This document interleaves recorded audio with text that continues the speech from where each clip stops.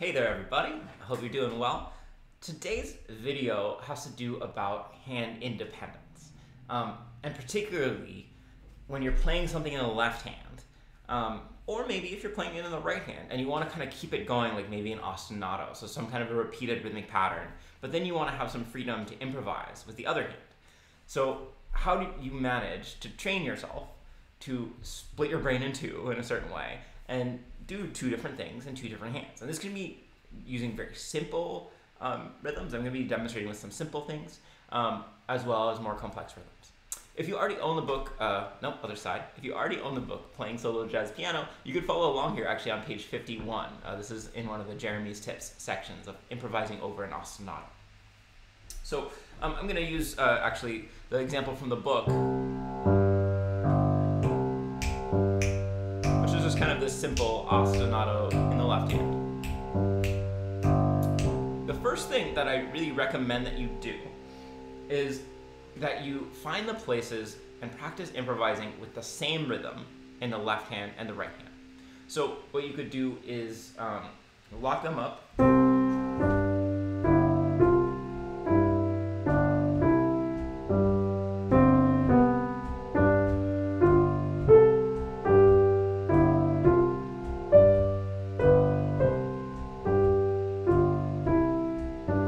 Teaching your brain, here's what it's like when these two things fall together.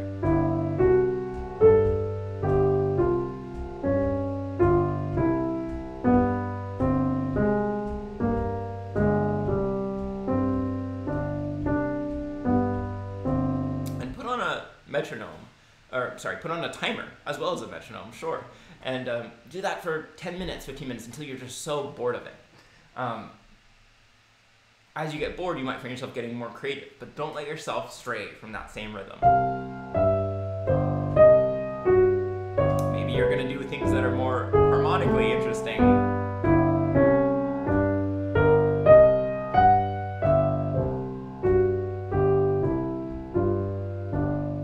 Right. After you feel really, really solid to the point of boredom with that, then you can allow yourself to add in, as you hear them, some other notes. So still you're keeping that same framework.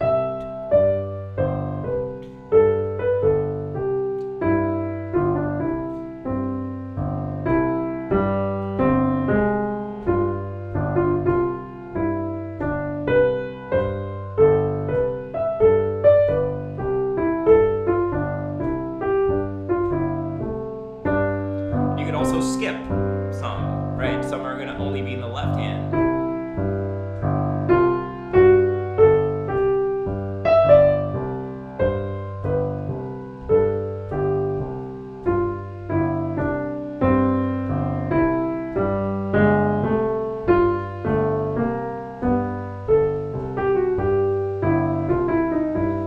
I'm still essentially staying, my mind is focused on where they line up, but I might just be skipping some or adding some more.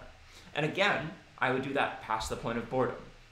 Take 20 minutes. And as I say, don't force it in, but allow yourself, as you hear it, to get a little bit looser with that relationship.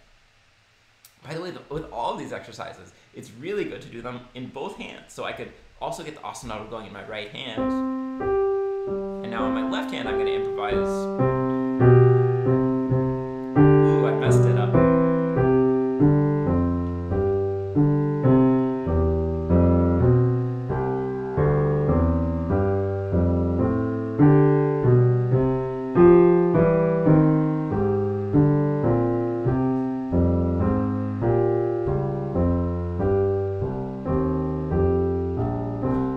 And again, after you do that, then you can get a little bit looser.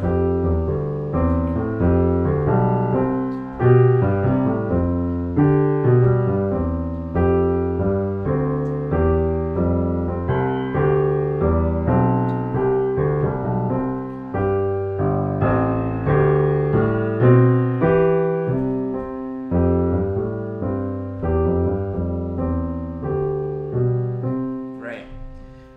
And my mind actually goes back and forth between those two parts. Sometimes I think I really better focus in on that right hand part, which is now the ostinato, and sometimes my mind kind of gets interested in the left hand part. And it is a little bit of back and forth. You can't really just focus in on one, or you can't split your brain. At least I can't, and I think most of us can't.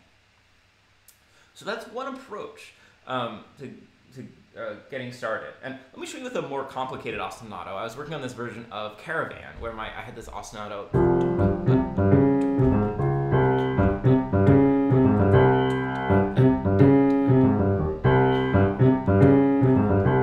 So in order to learn how to improvise over this, I started the same way. It's been a while, so please excuse if this doesn't go well.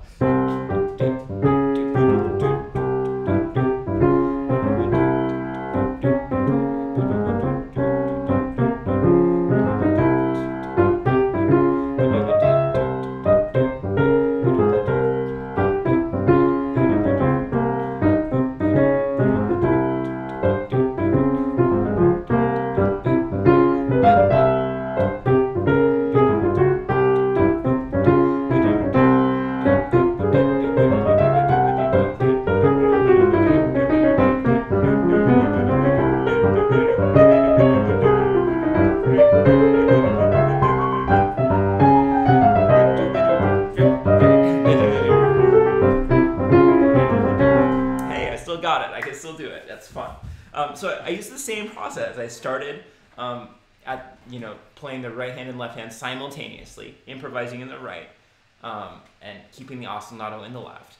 And if that's really hard for you, you might try an easier ostinato, but you also might try to write it out first. Write out 10 different versions, 10 different measures against that ostinato, and practice it. Sometimes we just need to teach our body what it feels like to do this.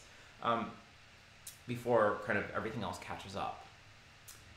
So the other way to approach it, and by the way, I believe this is a both and, it's not an either or, is to practice doing things that go against the ostinato.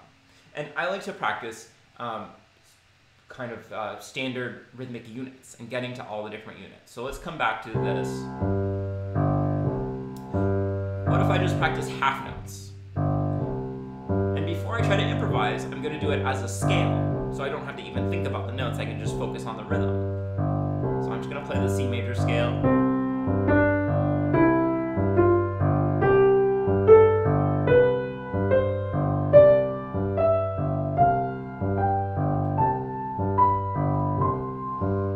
Beautiful. What if I do half notes starting on beat 2? Can I do that?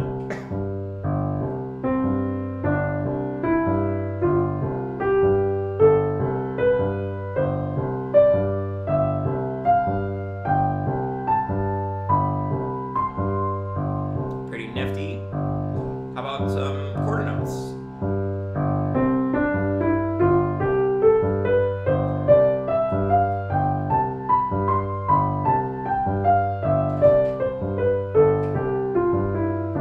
And this is always a tricky one for people, quarter notes starting on off beats. Better not mess this up.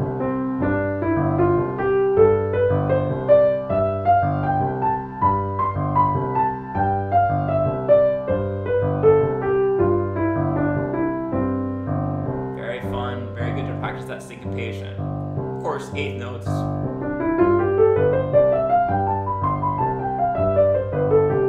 You can try triplets, quarter note triplets. Right? Eighth note triplets. Or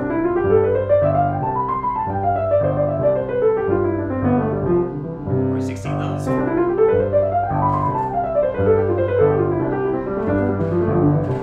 Right, and then once you feel really good about a certain rhythmic unit, like let's take half notes again. Remember, half notes sound like this. Now I'm gonna keep constant half notes, but I'm gonna improvise.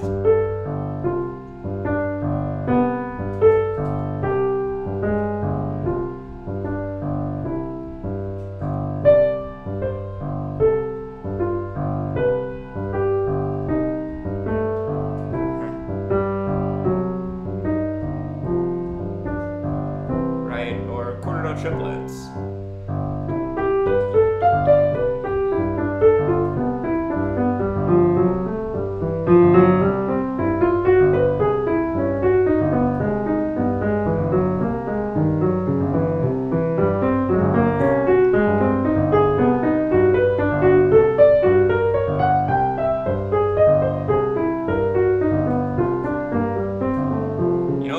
tricky is if we did dotted quarter notes against this. Let's see if I can do it.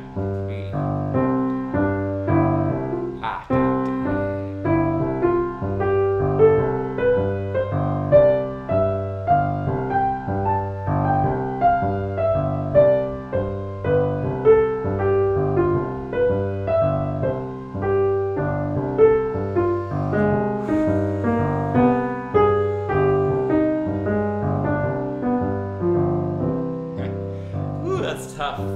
Brain's really gotta stay thinking about that, right? And, you know, do your offbeat quarter notes, but improvise.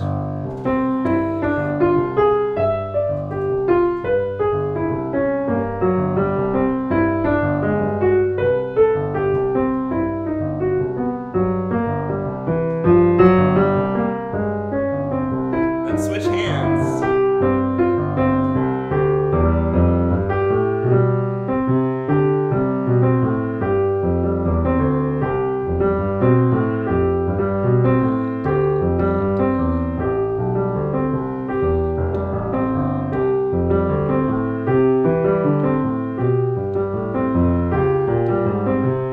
Took me a second.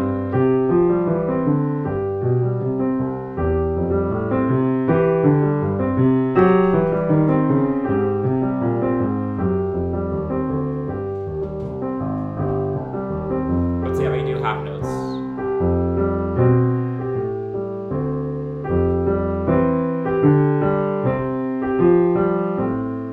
Alright, quarter note triplets. I don't know if this is gonna go well.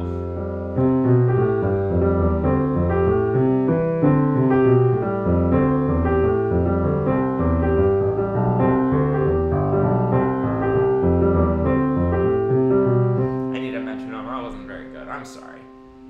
Same thing if I'm doing my more complex ostinato, right?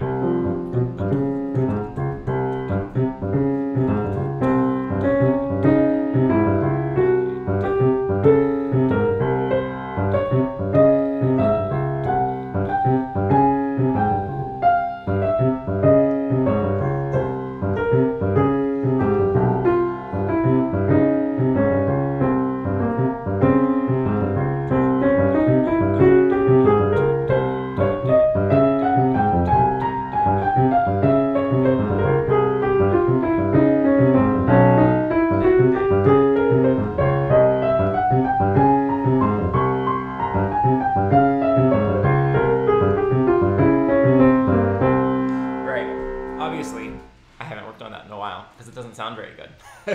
But then I do all my different rhythm units if I were preparing that piece to perform it.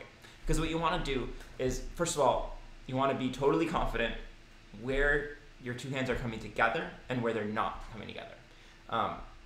And then second of all, you want to have the freedom to use and employ any rhythmic unit that you might imagine.